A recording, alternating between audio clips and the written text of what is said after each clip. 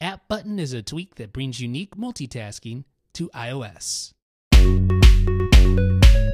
I love jailbreaking for so many reasons, but one of the primary reasons is that it allows developers to bring some really interesting ideas to the table. One such idea is this tweak here, AppButton.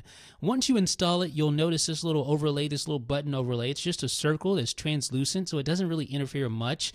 And it doesn't just appear on the home screen, but it appears within apps as well, just kind of hangs out there. And anytime you need to switch apps, all you do is you tap, hold, drag, and then you can switch apps via the AppButton. And you can drag in any direction. So I'm going to just tap, hold, drag, and you can see I can move around like this, and basically it just reveals the last apps that you switched to. So it's just like the app switcher almost. So I can switch quickly over to the settings app if I want to do that, just by hovering over settings and releasing. And then I can do the same thing, go back to the Safari app if I want to do that quickly, or I can go to TweetBot if I want to do that quickly, or I can go to any other app that I want to do. If I want to switch over to the Cydia app, I can do that if I want to.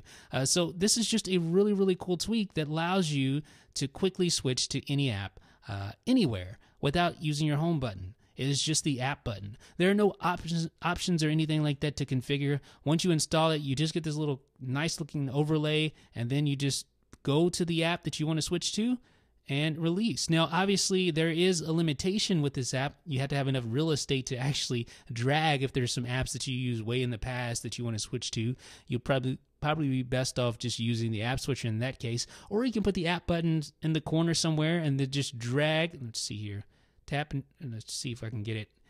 Drag like that. There we go. And now you can see all the apps I've used. Well, a good majority of them, and then you can just release on the app that you want to use. But it takes a little skill to get it down, but you can see the potential of this tweak is very high to be able to switch apps on the fly from anywhere using that little simple button. Now, you did see earlier where I was able to drag the button around. Just tap and hold and then drag like this, and you can drag it to the area of the screen that you are most comfortable with using AppButton, and then you just tap and then drag down, and then you can switch apps. So I can switch over to the Stocks app if I want to do that.